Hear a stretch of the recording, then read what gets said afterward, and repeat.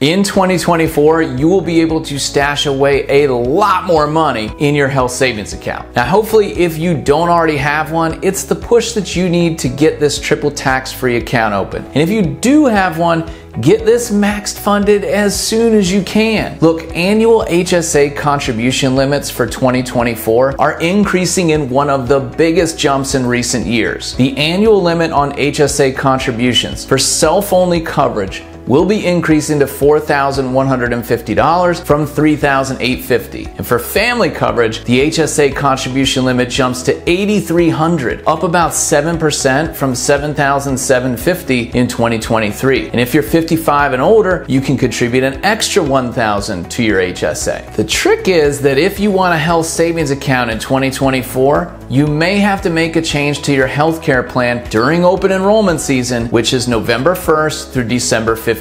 Now, I'll get into that in more detail in just a second. This is a perfect spot to point out important disclosures. The information in this video is for educational purposes. This is not specific financial planning, health insurance, or investment advice. In addition, everyone's tax situation is different. You should discuss your tax situation with a qualified tax advisor before implementing any planning strategy. Why should you consider an HSA for 2024? Because they're triple tax free. That means no matter your income level, you get a tax deduction when you contribute. You get tax-free growth while the funds are in the account. And when you take them out, if they're used for virtually any medical expense, they are tax-free distributions. You want to keep your money out of Uncle Sam's hands? This is one of the best ways I know. So how do you get an HSA for 2024? Well, you must sign up for a high-deductible health plan during open enrollment season, November 1st through December 15th. So what about the costs? Well, the difference between a high deductible health plan and a traditional health plan is that in many cases you have to hit your out-of-pocket deductible before the insurance company will pay for anything. But here's the good part. Because you're paying for doctor's visits out of pocket, typically the monthly cost of these health plans is much, much cheaper. Take a look at the plans that are available to you this enrollment season and do the math. Often the annual savings of a cheaper, high deductible plan is much greater than the higher out-of-pocket cost that you will have. So if you and your family are in reasonably good health, they're often a better option from a cost perspective. For 2024 to qualify, that means your high deductible health plan must have a deductible of at least $1,600 for self-only coverage or $3,200 for family coverage. Now, that means that you'd have to pay that much out of pocket before the insurance company kicks in. And we all know that as we age, your medical costs go up. The earlier you can save in a tax-advantaged way for those medical expenses, the better. So let's let compounded growth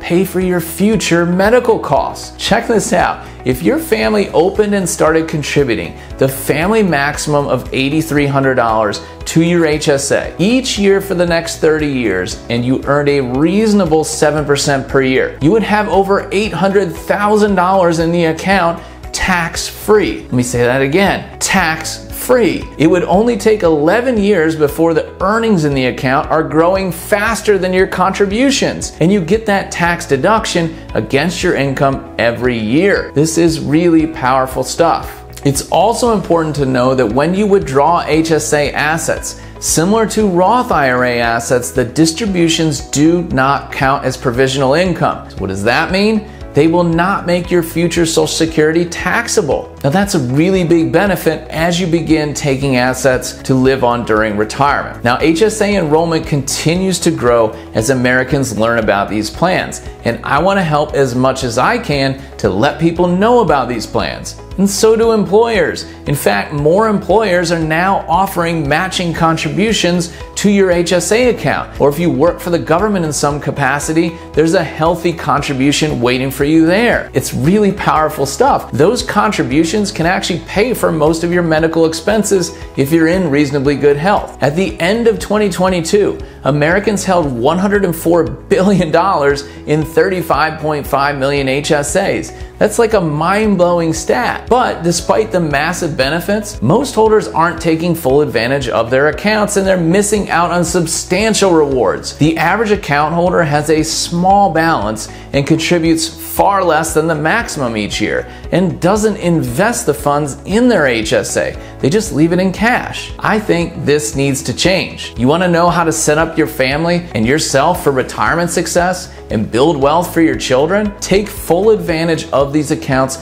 while you can. Who knows how long they'll be around and how long you'll be able to contribute to them. Now, is a high deductible health plan right for you? While these plans can be great options for some people, it's not the best choice for everyone. It depends upon your health and your financial situation. Here's where it makes sense and where it doesn't. A high deductible healthcare plan might be right for you if you're healthy and you rarely seek medical care for illness or injury.